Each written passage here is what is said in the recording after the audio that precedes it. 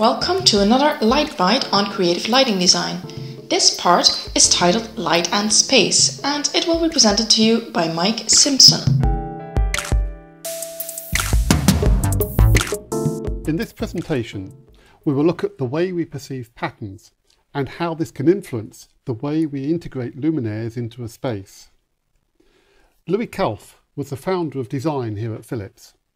In the early days, before lighting design was thought about, he visioned how architecture and lighting could come together through an understanding of space, form, colour and materials. Only when the light of a luminaire arranges a space in light and dark areas, when the chosen forms, colours and materials are made visible in a way meant by the architect, can we speak of lighting architecture. When we talk about lighting design, what's the first thing that comes to mind? Is it a calculation tool like Dialux, where we can work out the mathematics of lighting, calculating levels, uniformity and glare, etc.? Or do you start with an imagination of how the space is and how you would like to see it lit, of surfaces, of brightnesses and colours? They are two different processes which are both required, but maybe they aren't often thought of together. The calculation is a prop we use to make sure the final effect will deliver the right light in the right place, and the numbers help us in this evaluation. The imagination is a mental picture of what you want to achieve, but without a lot of experience there's no guarantee of the final result. So we're going to look at some ideas which will help you join these two approaches to lighting design together. When you create a lighting design, you will place luminaires on the ceiling in a pattern, usually determined from a calculation. The luminaires are placed in a regular pattern because the calculation has told you that will give you the best result. But did you know that you may be creating subliminal patterns as the eye tries to join up the dots or luminaires? And in doing so, you are creating shapes which should align with the architecture of the space. This is known as Gestalt theory, where the combination of the parts is different to the individual parts. Lighting is generally provided by a large number of luminaires, which we perceive in configurations and patterns. We always try to understand and so simplify what we see, and we do this subconsciously. How we perceive groups of shapes has been categorized by the German psychologist of the Gestalt school in the 30s, known as the laws of perception. The Gestalt law of continuation states that the eye sees a geometrical form even if it is not complete. So a dotted line is perceived as being continuous, and a square can be suggested by just the corners on their own. Although a series of downlights and uplights provides even illumination to the floor and wall, we see them as a continuous row, emphasising the length of the corridor. Patterns of lighting are created in the ceiling by using spots and black slots. The slots around the perimeter combine 4 spots. The coves in the ceiling divide the slots into different groups and combine them into a square. You can see different configuration like points, lines, squares and rectangles. Judgments of an environment as being orderly or chaotic are always made with reference to the background and context. Irregular arrangements of architectural elements like lighting equipment, furniture and partitions seem more orderly and less distracting when seen against plain backgrounds. Everything which is higher than eye level will be perceived against the context of the ceiling structure and should therefore be carefully related to the visual organisation of the ceiling. Often it's the other way round. The furniture is not related to the ceiling, so the ceiling, including the luminaires, should be as directionless as possible and visually neutral. Luminaires should be linked to the furniture rather than the ceiling when the furniture is above eye level, such as in a supermarket. We are looking for a layout that relates to the dimensions of the room.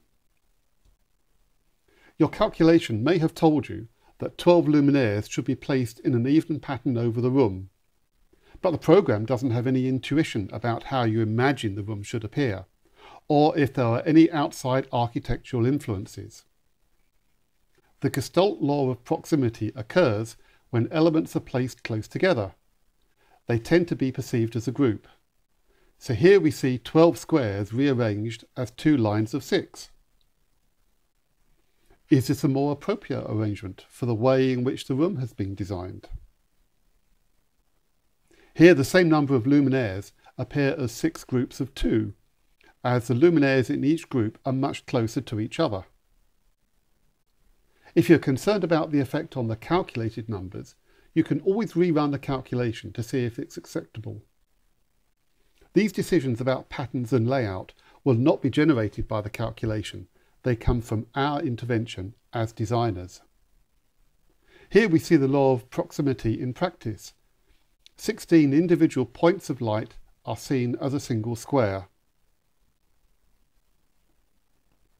The Gestalt law of equality states that similar elements are recognised and grouped mentally. The bigger the difference, the clearer the message. On the left, we tend to group the circles together and the rectangles together, but neither one is particularly dominant over the other. On the right, the rectangles are a more obvious group and dominate over the circles.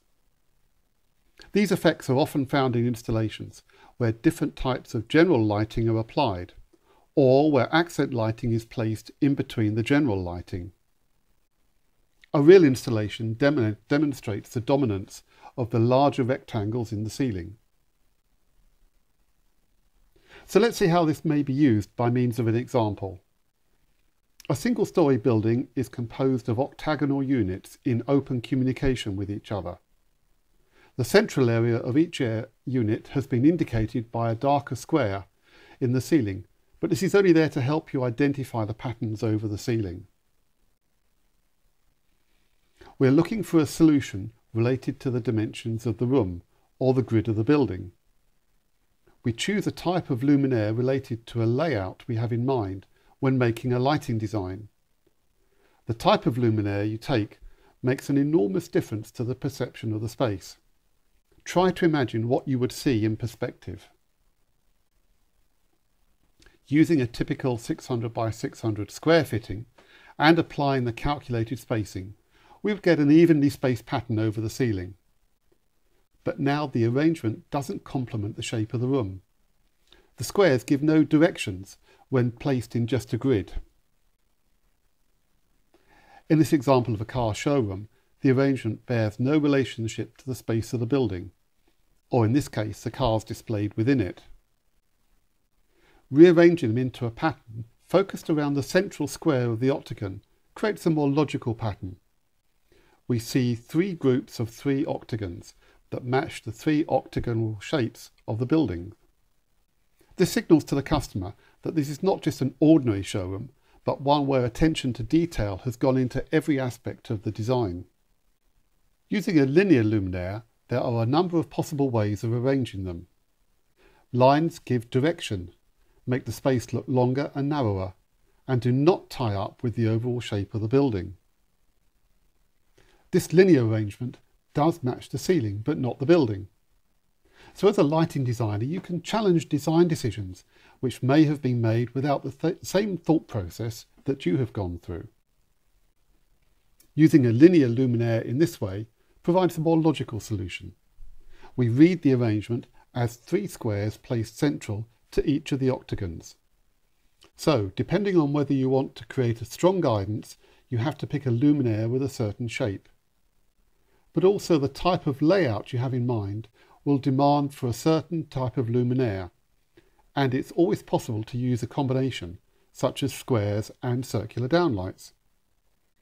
A combination of squares and rectangles is more difficult, because the shapes resemble each other too much. Here we have deployed a linear luminaire to form crosses which follow the law of proximity and form a more dominant square. The arms make the visual link with the octagonal form of the unit so as to underline the architectural concept. At the same time, although the lighting arrangement itself is visually simple, it succeeds in creating harmony with the whole space. The third arrangement uses circular downlights. Again, the regular pattern generated from the calculation does nothing to match the space. Circles are the most neutral shape and can easily be rearranged in different ways to suit the shape of the building. Here they have been arranged to complement the hexagonal building, grouped around the centre of each element. So the type of luminaire you choose makes an enormous difference in perception of the space. When you make a design, you look at the two-dimensional ceiling plan. But imagine that you see the ceiling in perspective. What do you see? Lines give direction. They make the space look longer and narrower. Squares give no direction when placed in a grid. Circles also give no direction, but are less dominant. So depending upon how strong the guidance you want to create, depends on the shape of the luminaire. In this light bite, we have shown the importance of combining calculation and aesthetics to create a more imaginative design that is appropriate to the space and how it will be used.